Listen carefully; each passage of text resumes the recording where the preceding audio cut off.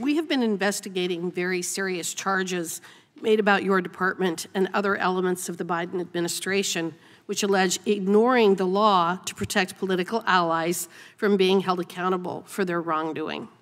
One aspect of this allegation, brought by two very credible whistleblowers from the IRS, demonstrates a strategy of delaying criminal investigation into Hunter Biden and blocking any investigations into the corruption of Joe Biden.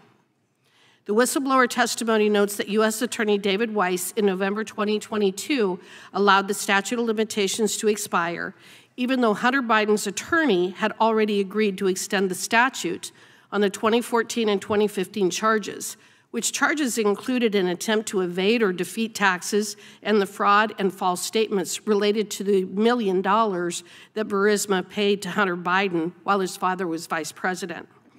During a recent transcribed interview with the committee, FBI officials from the Baltimore field office refused to answer questions about the expired 2014 and 2015 tax charges because they were allegedly part of a, quote, ongoing investigation. Are the tax charges related to these years, in fact, part of an ongoing investigation? Again, I have no familiarity with the details of this particular investigation. So you don't know one way or the other? That's right. I left it up to Mr. Weiss. So how are charges for which the statute of limitations have already expired part of an ongoing investigation? Again, I don't know anything about this case. So why would charges that have already expired because of the statute of limitations be part of an ongoing investigation? To answer in the hypothetical, because I don't know the facts, often charges from previous times are used as part of an ongoing investigation to inform information about intent, about patterns and practices. For other investigations? So are there other investigations into Hunter Biden where this information may become relevant? I think it's a matter of public record that there is a tax investigation of Mr. Hunter Biden with respect to other years. I don't Beyond the 2014 and 2015? Beyond the ones that are that you are referring to, I think Mr. Garland, Mr. Weiss has already said that during the plea proceeding. Okay, Mr. Garland, is it standard operating procedure in your Department of Justice for prosecutors to allow the statute of limitations to expire on very serious crimes when the potential defendant has already agreed to an extension? So there, as I said before, there's no standard operating procedure here. Maybe there should be. Well, if this is an oversight hearing, maybe there should be. Maybe you should adopt standard operating procedures to avoid this kind of a circumstance. Would you agree? No. Okay. Because it's left to the discretion one of the IRS, you've answered my question, thank you.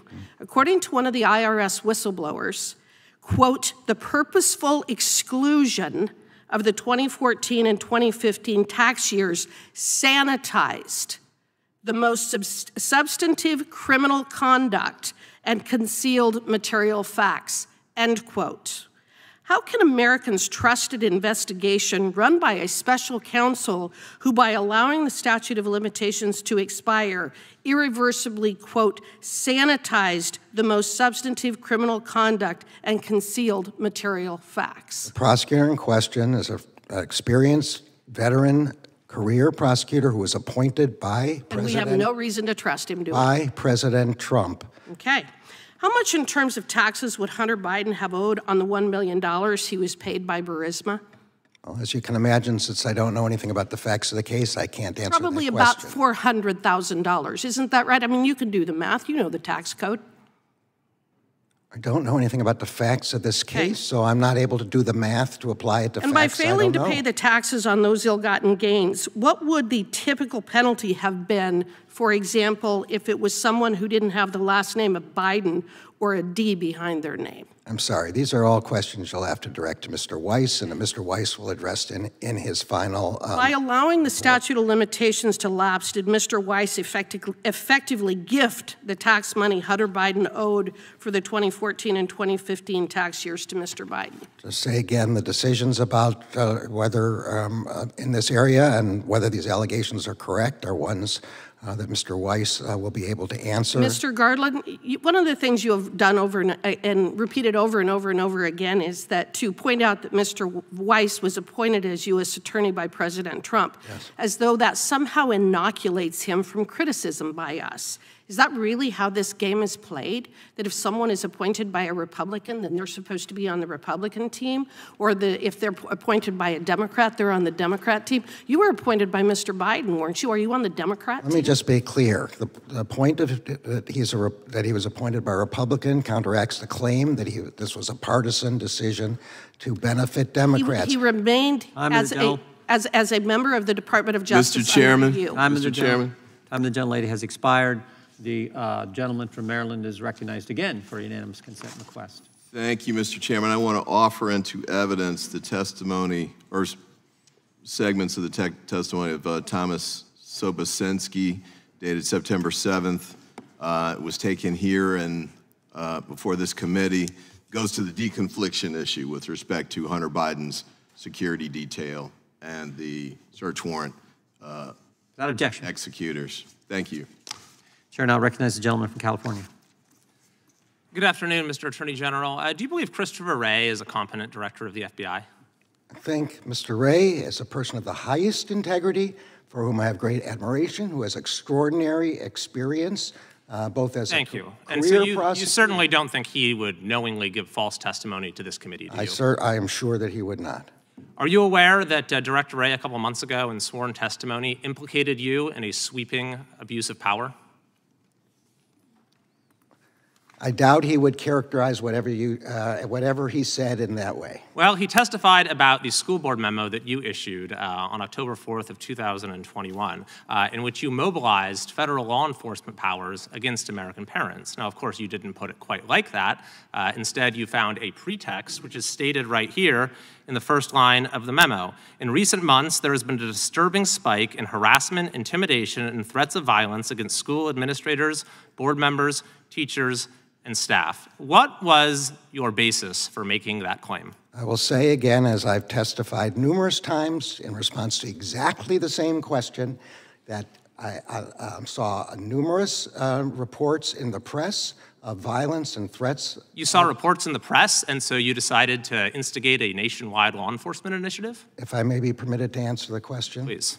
Numerous reports in the media of violence and threats of violence against school personnel of all kinds. Did you consult with the FBI director? We received a letter from the National Association of School Boards reporting. Yes, that letter contained anecdotes. It didn't contain data of an increase. Did you, yes or no, consult with the FBI director before issuing the memo? I don't believe I spoke with the FBI director, no. Why not?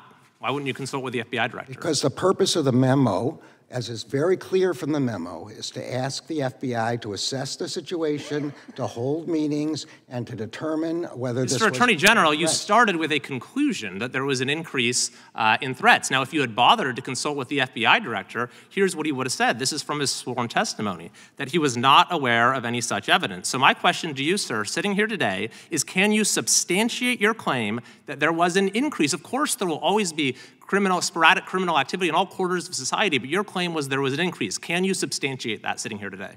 I can substantiate that by the reports in the press of violence and threats of violence and by the letters sent by representatives of thousands— That's a no. You're giving us anecdotes. I'm asking you if you had data. You also said in your memo that you were committed to using the department's authority and resources to discourage these threats, identify them when they occur, and prosecute them when appropriate. Were there any such prosecutions? The emphasis should be there on when appropriate, and there were no such prosecutions, and that's good news, not bad news. There were no prosecutions, and in fact, Director Wray said there were no arrests, there were no charges. So you have no data to show us that there was any increase. You didn't even bother to consult with the FBI director, and then there were no resulting prosecutions, even though you said that they were coming. So I have to ask you now, in retrospect, was there a compelling law enforcement justification for the memo? I think you're mischaracterizing the memo. The purpose of the memo was to hold meetings, to open lines of communication with state— So is that a no? Yes or no, was there a compelling law enforcement justification for the memo? I believe there was a reason to ask for those contacts to be made with state and local law enforcement. Well, the FBI director disagrees with you. When I Well, asked that's him, not what the FBI director said. look at it right here, sorry. Mr. Attorney General. When asked, do you have any reason to dispute the conclusion that there was no nationwide law enforcement justification? He said he didn't.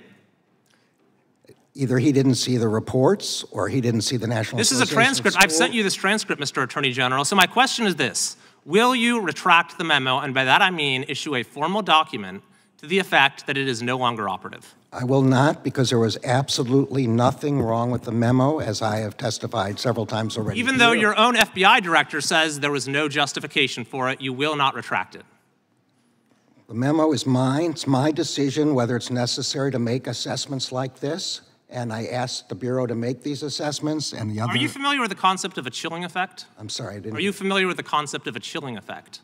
I'm very familiar, and that's the very reason... How would you define a chilling effect as it relates to First Amendment jurisprudence? jurisprudence? The very reason why the second sentence of the memo says Please that tell me what you consider to be the definition of a chilling effect. that memo has no chilling effect. I didn't ask you your opinion on whether the memo has one. I asked you what is a chilling effect. I'm telling you that the second sentence of that makes clear... I've read the full memo. I'm asking you, what do you define a chilling effect as?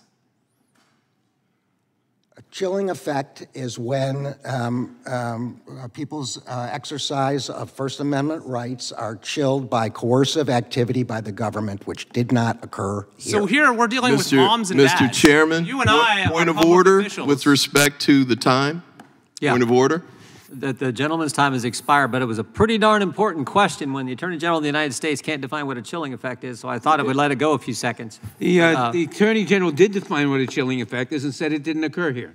I don't think he defined it, he just dismissed it. The gentleman's time has expired. I thought it was a very important 5 minutes. We now recognize the gentlelady from Florida for 5 minutes.